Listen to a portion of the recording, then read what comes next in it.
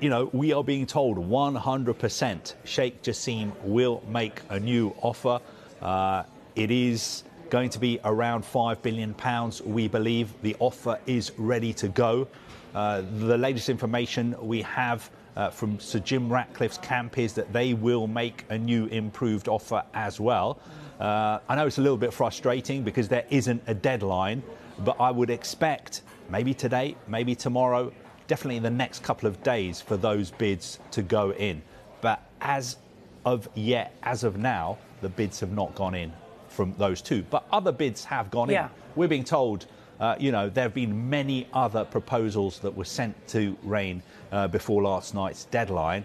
I think the majority of those will be people who want to buy a minority stake in Manchester United, or people who are offering to finance other parties or finance redevelopments to Old Trafford that the Glazers want to do in the next couple of years.